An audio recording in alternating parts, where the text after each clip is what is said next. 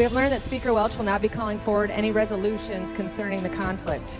He noted that this is an international issue, and we instead should focus on our state and what is happening in Illinois.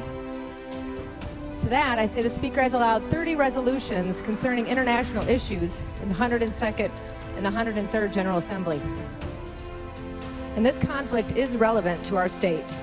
Recently, the Speaker took a delegation to Israel, and Illinois residents were taken hostage by Hamas terrorists. Illinois is a part of this.